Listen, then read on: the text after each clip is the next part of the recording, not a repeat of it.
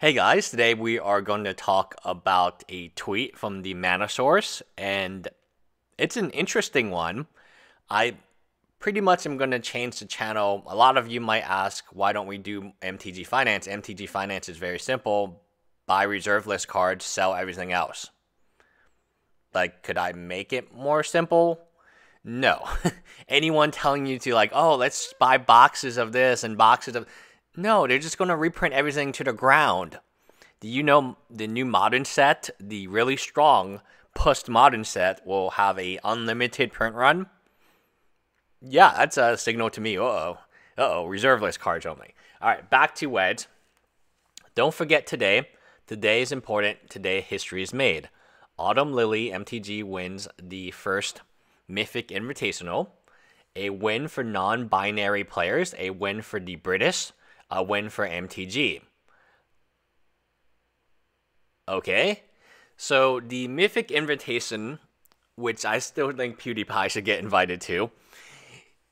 C1, Autumn Lily is a non-binary player, which means that he or she, I'm going to use the term player. No, I'm going to use the term, the person does not identify as a male or female. Just because a person starts out as a male doesn't mean that they are male.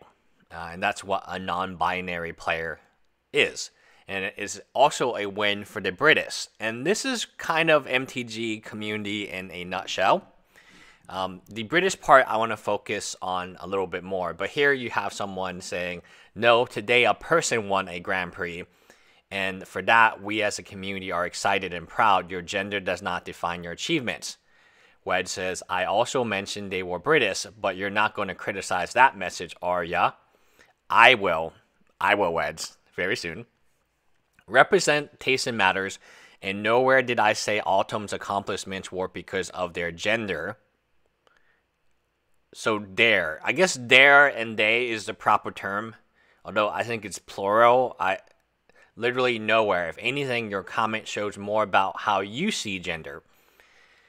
So a lot of people on Twitter, they have the autumn, the Night of Autumn logo or whatever it is, the hashtag, and they're using it because they're very proud.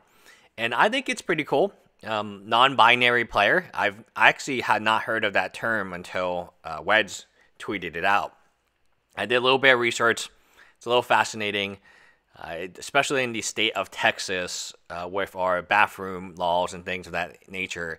It's interesting for me as a legal perspective of what can and cannot happen legally without getting arrested, of course. Of course, there's ethics and morality, but then there's also that hierarchy of the legal thing. Will you go to jail? So back to the British thing. This is pretty much the Magic community. They just latch on to whatever is popular, and that's it. I'm no different. PewDiePie videos do very well, and I have no doubt that I will be continuing to make them, because finally there is a light at the end of the tunnel, and I can see that we can go back to being a community which is not as divided, because everyone just moved back to the center, I assume. That's what I assume. But back to the British part. The dude goes to Great Britain for what, a week? Takes a transatlantic flight with severe IBS. Somehow he survived that flight. I would also not want to be on that flight, and I would not want to sit on him next to the plane, because apparently it is so severe that you cannot hold a full-time or a part-time job, or even make YouTube videos. You just cannot do it. You can tweet, though, but no YouTube videos. So back to the Great Britain argument. Now, suddenly, Wedge is a citizen of Great Britain. And suddenly, he doesn't care about the U.S. He's always not cared. So it's the loyalty factor. You spent all your life in the U.S., and as soon as you can call yourself, this is a win for Great Britain, who says that? Who says that? It doesn't make any sense. I've never seen a tweet logically formed this way, where, first of all, you congratulate her for being non-binary, or they from being They is such a weird pronoun to use here, but I guess it's the correct one because Weiss has used their. They are now. I don't want to. It's plural, so I'm getting a little trouble here. So anyway, the person, I'll use the person, is a non-binary representative of our community, and that's fantastic. I think it is the first time someone non-binary has won. I've heard of cis and trans, but this is the first time I've heard of non-binary, and it is, from a legal perspective, fascinating because do you go to the women's bathroom? Do you go to the men's bathroom? That's interesting. That's a fascinating question to me. So back to the conversation of selling out. As soon as you can, and this is true for many people, I went to NYU, which is a very liberal college, so I see crazy stuff on my feed all the time. And it's gotten to the point I just don't correct it anymore. I'm just like, okay, whatever, just go for it. Maybe I'll defriend them or mute them. But as soon as someone who lived in the U.S., which I think is a great country, I live in the great state of Texas, and I love it, can renounce the U.S. or, hide in some other thing like Great Britain and say, this is a win for Great Britain. Who says that? Like, what U.S. citizen says that? Like, about Magic tournament? Like, it's a Magic tournament. Come on, dude. And he's already, pretending to be, a Great Britain citizen, a British citizen, because he thinks it's cooler. It's like that kid in elementary school whose parents take him to London for, 1 week in summer break, and then all of a sudden he comes back, he's got the backpack, he's talking in this weird accent, and it's like, dude, Jeremy, you've been to Great Britain, for 1 week on vacation with your parents. You're not British. Come on, dude. You're not British. Now, there is interesting information, and I watch a lot of BBC TV shows like Pay for It, or we take it away, or we pay for it, or something like that. No, Pay for It, or we take it away. And Great Britain has free housing for people who can't afford it, including immigrants. Great Britain has free healthcare, free education. I mean, it's literally the perfect place for Weiss to live. So I guess he's very proud that he can live off others in Great Britain. And, more power to him. More power to him. But this is the status of the Magic community. I see this very often when it's like you live in the U.S. all your life, and then now you go to Great Britain, and suddenly Great Britain is so much better than the U.S. Like, get the blank out of here. Like, get the blank out of here. Are you kidding me? So this happens in our community a lot. This deck, even from a deck standpoint, control, it's popular to hate on control, but 90% of you guys play it. What? Like, think about this for a moment.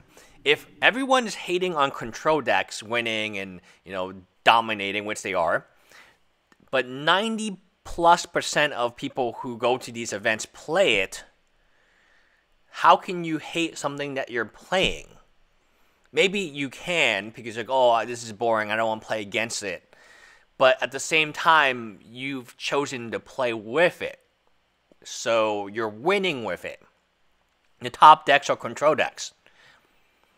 The top MTG Arena, they had to ban Nexus of Fate because it was too OP. And it was draining all the fun, and people were not playing MTG Arena because it was so unfun. I mean, that's the first card banned in MTG Arena is a control card.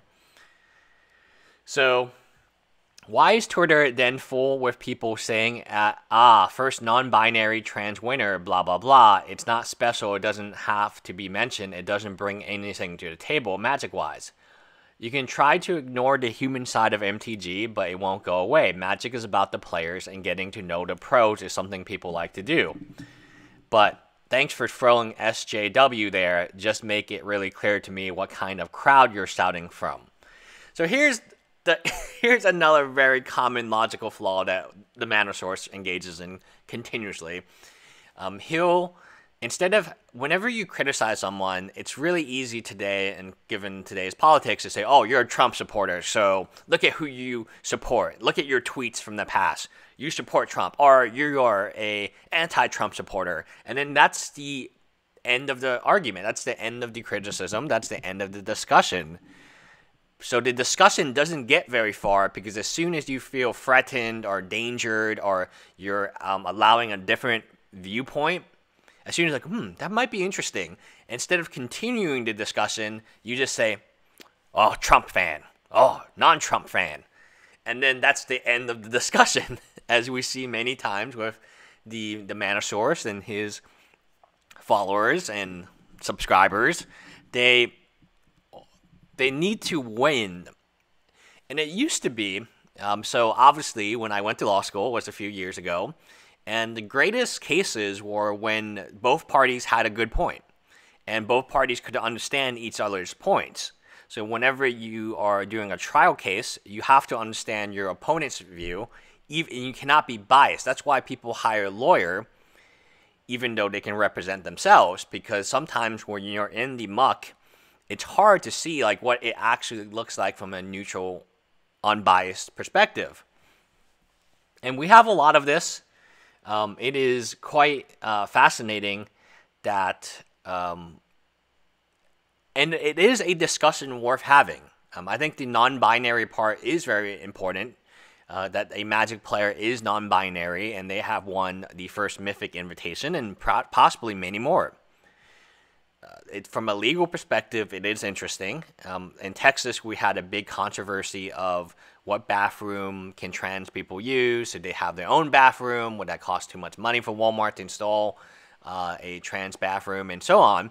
It was like from a legal perspective, it's a good discussion to have. But from a Magic perspective, I don't think it makes a difference if you're non-binary or not. You won the tournament, you played the deck, you won. You're a good Magic player. You're the best at this moment in time. So when you talk about Magic the Gathering and you talk about the politics, I don't think they should mix.